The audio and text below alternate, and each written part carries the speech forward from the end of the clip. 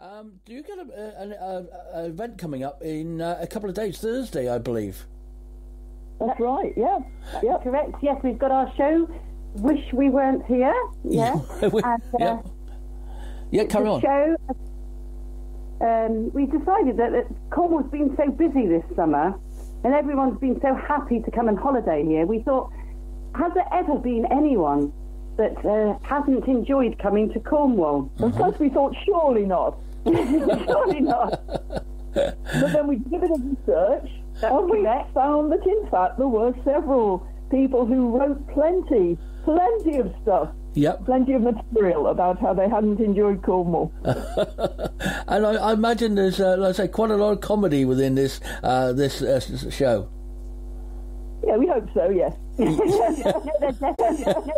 definitely is. We had the idea that it would be set in a tourist information office in St Ives. Right. In the year 2023. Okay. And it's after the fifth lockdown, and things are just trying to get back to normal. But of course, the environment has worsened. Yep. We're now plagued with non-stop rain, and we start with a news item from 2023. And while we're there, we find that Linda's been in the archives searching out complaints. And there I've been looking up various people who've complained, and I've been looking them up on Wikipedia as well. I've certainly done my research correctly. That sounds good. That sounds very interesting. Yeah, there's I see that George Eliot is in putting into your show, and D.H. Lawrence arrived as well, apparently within Cornwall as well. They were indeed, yes, in West Cornwall. Yeah. Right. I mean, D.H. Lawrence, he thought the locals were ignorant peasants.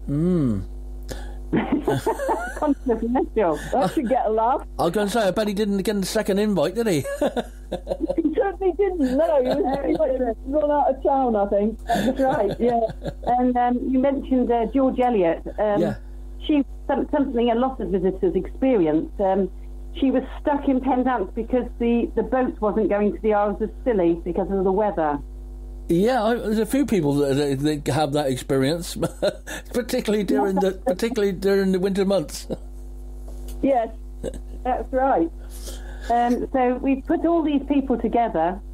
Yep. Oh, also, I should say, when Dylan Thomas came in 1936, he didn't quite like the amount of ferrets and bugs that we had. So this sounds very interesting and quite. Although it's a lot of comedy, it's surprising how much truth or maybe legend is involved. Yeah, no, it's pretty much from the words of the people concerned. Yeah, so it isn't pretty much what they actually said at the time. That's what we based the script on. Brilliant stuff. And now this. Sounding comedy. It's actually. It's factually true. Yeah, it's in their own words. In their own words. Excellent stuff. In their own words. Yeah, so this is happening on Thursday. Tell us a little bit more times, etc. Could you please? Yeah, it's at the Acorn. Yep. At 7:30. Yep. And you can book that on the Acorn website or by phoning the Acorn. Yep. It is selling quite fast, so getting tickets in advance is probably a good idea rather than relying on the door. Okay, most definitely. Now, would you like to add anything extra, Linda and Jack, or Jack and Linda, whichever way you? Well, I'd also add is that our theme music for this show has to be Cliff Richard, Summer Holiday. So if you've got this in your archive, so we'd like to request.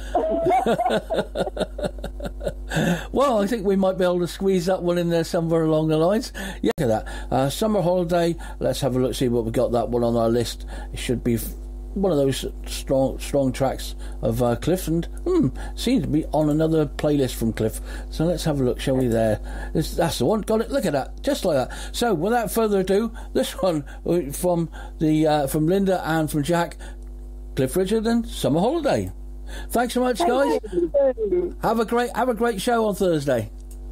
Thank you very Dave. much. Thank Thanks for you. inviting us on. No problem. Bye. Bye. Bye.